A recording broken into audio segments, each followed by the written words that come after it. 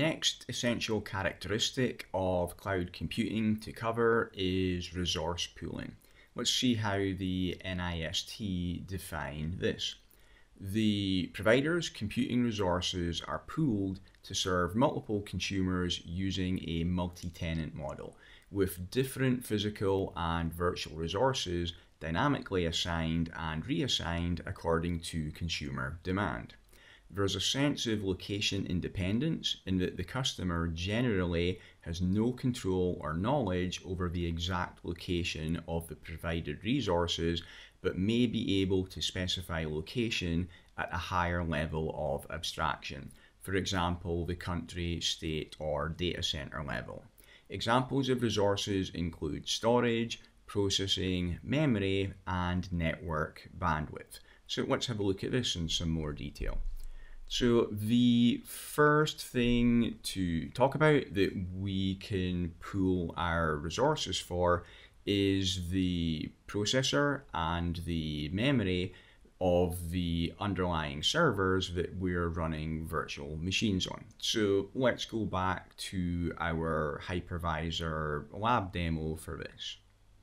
So I'm back here in my VMware lab and in my management station, and this is similar to the kind of software that cloud providers would be using to manage their hosts and virtual machines. Maybe they'd be using VMware, or maybe they're using some other vendor's hypervisor, like maybe Citrix Xen Server. So I'm using VMware for the example here, and you can see in my lab I've got two hosts, 10.2.1.11, and I've got another host at .12. And I'm clicked on 10.2.1.11 right now and on the summary page, and you can see in this physical server that I'm going to be running virtual machines on, it's got two processor sockets, meaning it's got two physical CPUs and 2 cores per CPU. And I've got 2 gig of RAM in this server. Obviously, real world, in a real cloud service provider's data center, they're going to be using much more powerful hosts than this. I've just got a low powered host for my lab demonstration here. So those CPU and memory resources, that can be divided up amongst the virtual machines that I've got running on this host.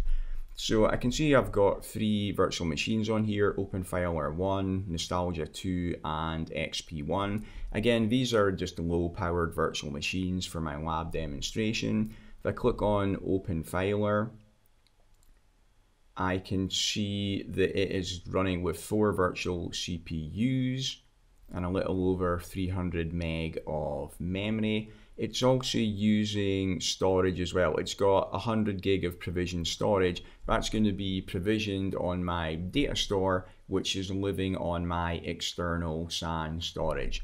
If I look at Nostalgia 2, this is just a really small virtual machine that can be used to run old DOS games. So really it's for demo purposes.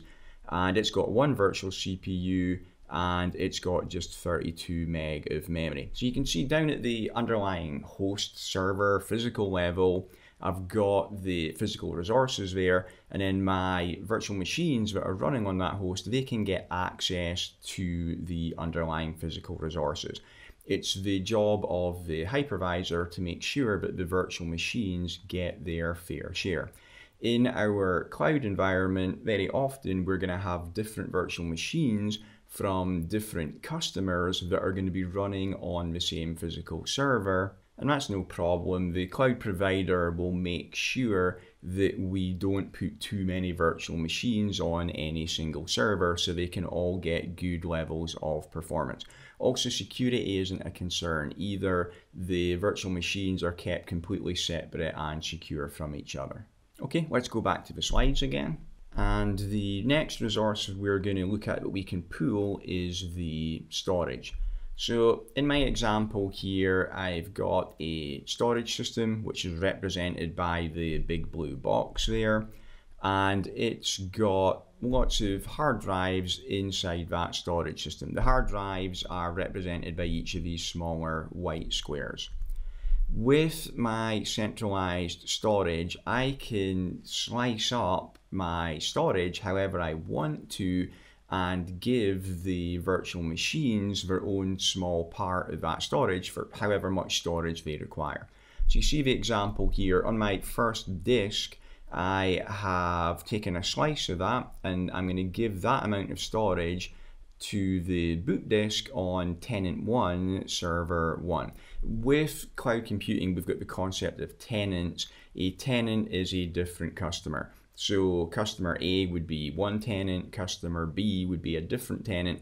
Because we can have multiple customers using the same underlying infrastructure, it's a multi-tenant system.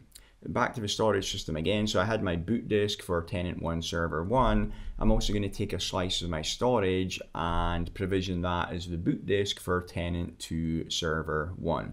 So you can see by having this shared centralized storage, it makes it really efficient. Rather than having to give whole disks to different servers, I can just give them exactly how much storage they require. Further savings can be made through storage efficiency techniques such as thin provisioning, where I can actually make it look to the servers like they have got more storage than I've got underlying physical disks underneath. I can also do deduplication, where if I've got duplicate data on the storage system, I can just keep one copy of it and I can remove the duplicate copies. That gives me more storage space. And I can also do compression, where I can get rid of repeating strings or white space in my data. If you want to find out more about centralized storage, SAN and NAS, I've also got another course on here, Introduction to SAN and NAS, and that will teach you all of the basics that you need to know about storage. Okay, moving on, the next resource that can be pooled are our network infrastructure and our services as well. If you look on the slide here, you see we've got a firewall up at the top. So that represents a physical firewall.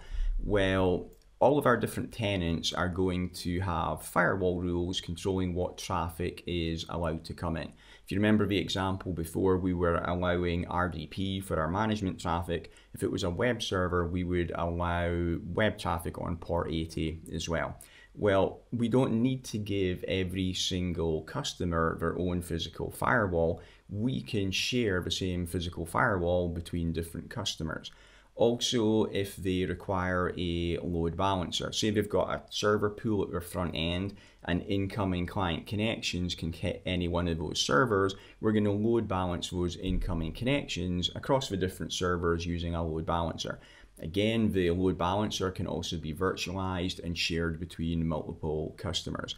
Also, in the main section here on the left, you see we've got multiple switches there, and we've got routers as well. Those switches and routers are shared. We've got traffic for different customers going through the same physical switches and routers. Over on the right hand side, the cloud provider here is also providing various services to the customers, such as Windows Update servers for the patching. We can also patch Red Hat from there as well, DNS, etc. So rather than having separate DNS servers for the different customers, we can provide DNS as a centralized service. So with all of these things, we have got a few underlying physical pieces of equipment, and we're running multiple customers through those shared pieces of equipment. Because we've got shared equipment, rather than having to dedicate a separate one to each customer, it means that we need to put less equipment in there. So we get economies of scale there, we get better efficiency, we get cost savings, and from the cloud service provider's point of view, we can pass those cost savings on to the customer, which makes it a more viable solution from the financial point of view.